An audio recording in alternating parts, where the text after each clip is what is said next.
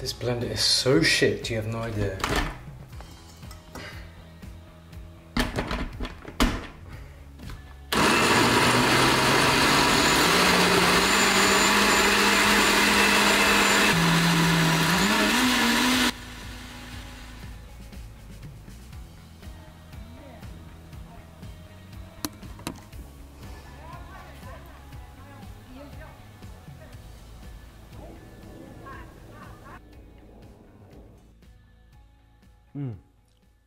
Every time.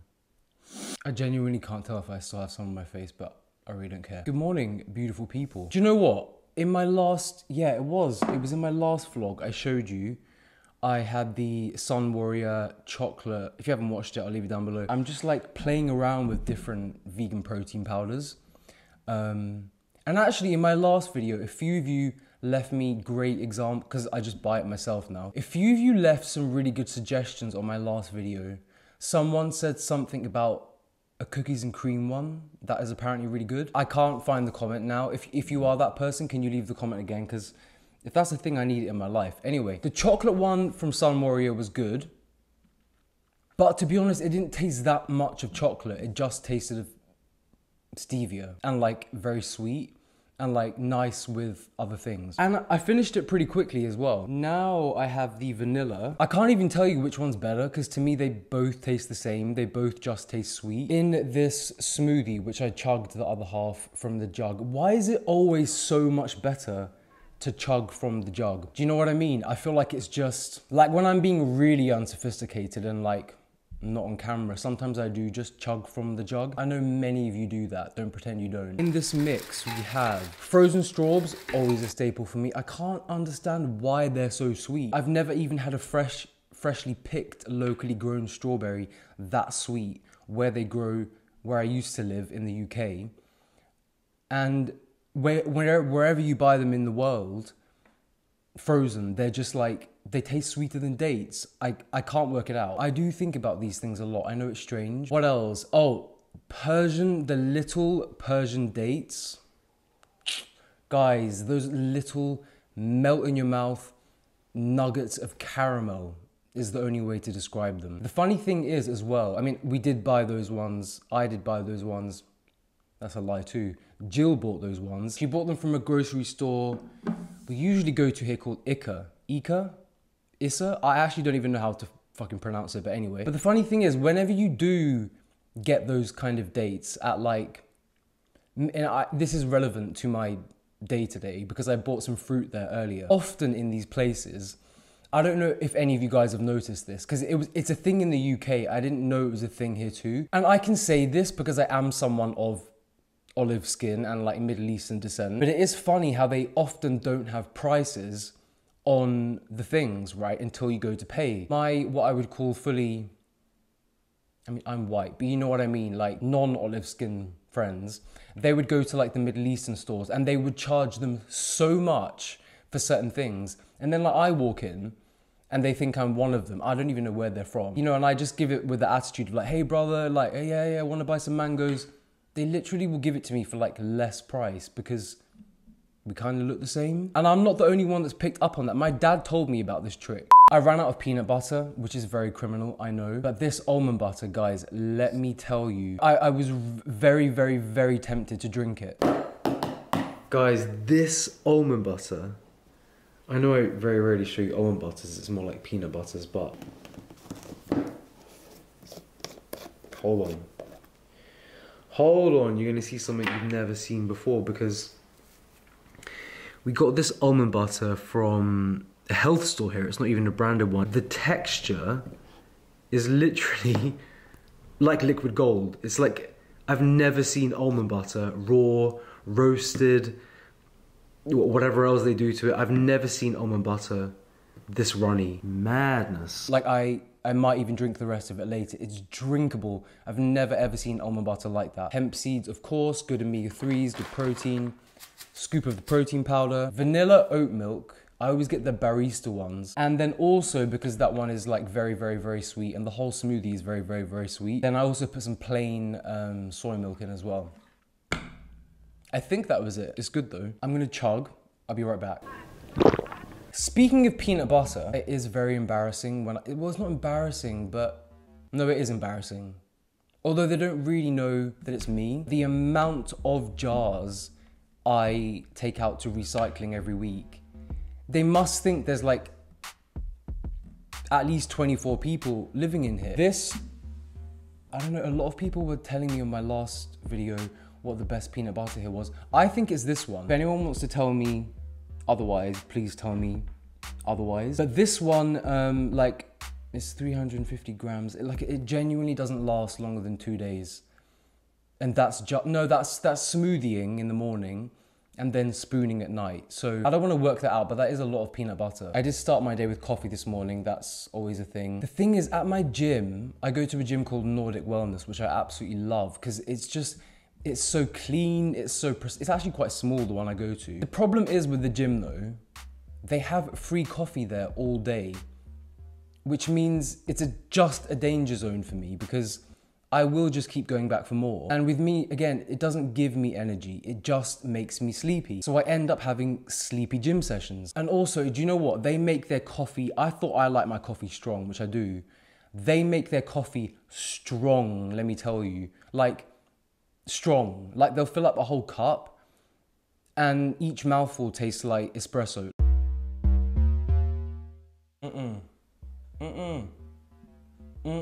When I was also in Sweden, like this time last year, no, a bit earlier last year, and I put this on my story saying, how in the world can anyone, number one, I don't understand licorice lovers or likers. Jess, I know you're watching this and I still love you, but Jess is one of my best friends. Actually, she's not a friend, she's family, and she loves this shit. Like, I got her a stash last year and she said she ate so much of it that it like took the roof of her mouth off. Serves her right. I do need something salty now. You guys know I always start with sweet, then it's salty. Now it's not like sweet meal, then a savory meal. Every meal now for me is kind of like sweet and savory, and then sweet and savory, and then another sweet and savory. So I want something savory now.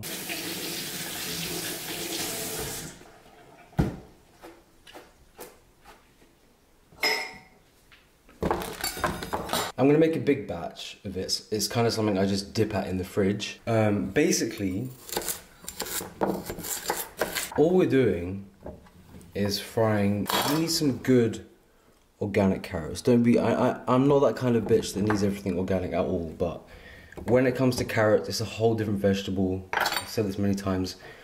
All I do is fry them in discs in coconut oil and cinnamon and salt. Just trust me. Just trust me. But once you go there, there's no going back. You always need them in your fridge. You always need it in your life. And when you want something salty, yeah.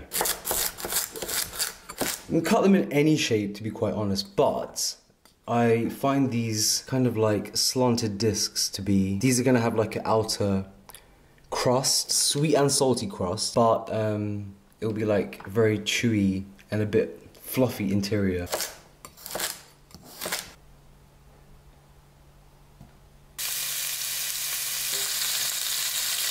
Lots of cinnamon.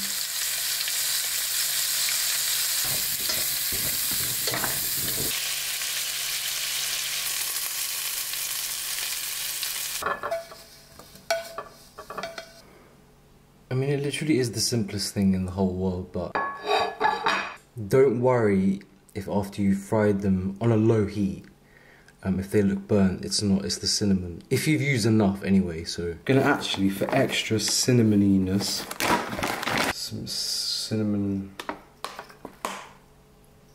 crunchy almonds on top. My favourite ones, I showed you I think in my last vlog.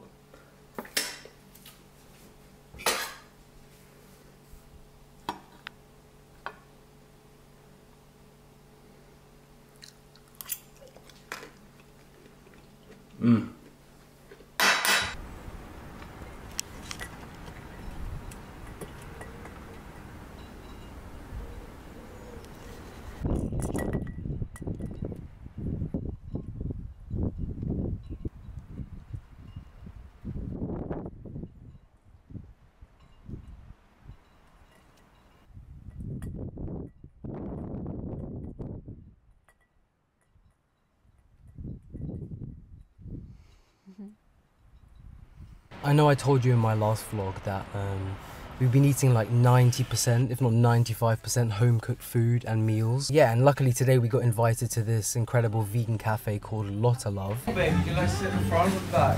What do you think? They fed us well, they gave us a lot of food, sweet and savoury. But it was funny when we left, they were surprised. They were like, how did you eat all of that? And we were like, what? That was nothing. But actually looking back at the footage, we did actually eat quite a lot. But coffee, you know me, always with oat milk. Strong, creamy, hits the spot every time. We had some really nice thick and sweet, like tropical... Well, my smoothie anyway was with like pineapple and coconut and all of that good stuff. Smoothie bowl, by far one of the best I've ever had. Guys, you know me with smoothie bowls, I can't stand the stingy ones you get in the UK sometimes. Granola was insane. You get to like choose your own base and stuff. I went with the acai and banana, I think. But the nut butter I had on top, it's almost like they knew, you know?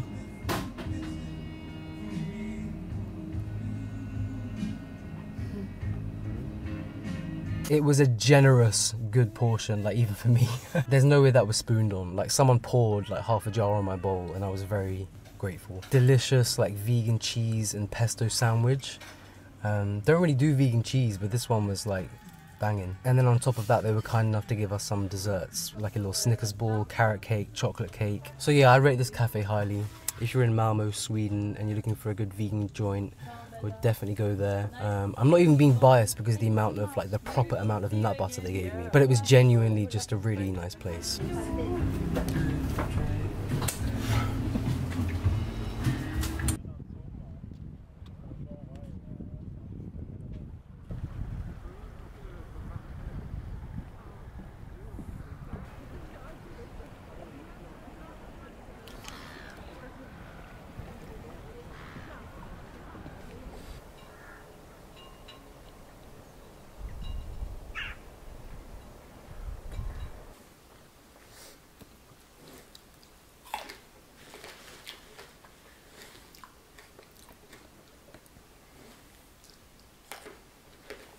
I don't know when you'll see this vlog, but I'm currently editing one that you may have already seen. When I do sit-down videos, I've said this on my Instagram stories before, but I just don't shut the fuck up. It's like I want to talk about the subject, and I just want to articulate and cover it from every angle. I genuinely only try and speak about things that I'm educated and or passionate about, but I just don't shut the fuck up, like literally. I'm snacking on these green, white, I don't know, very crispy grapes.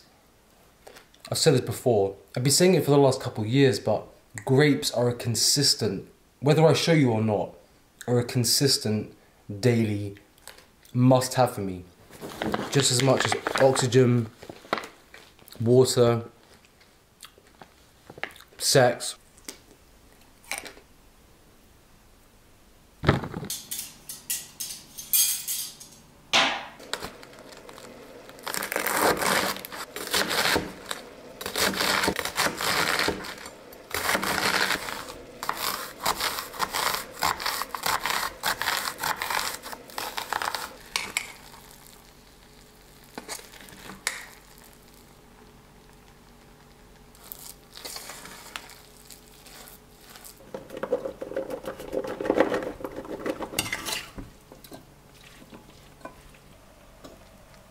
I can literally spoon coconut cream like nut butter. Yep. Snacking on these purple flesh sweet potatoes from last night. This dunked in coconut cream. Mmm.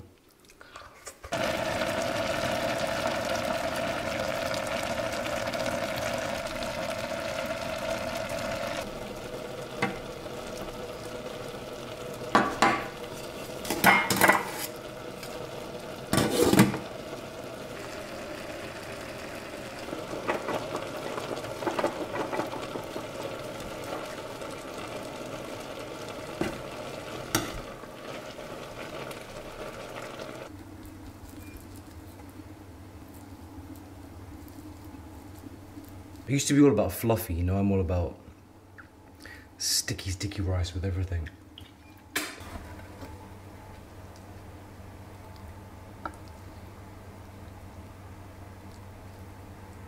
sauce.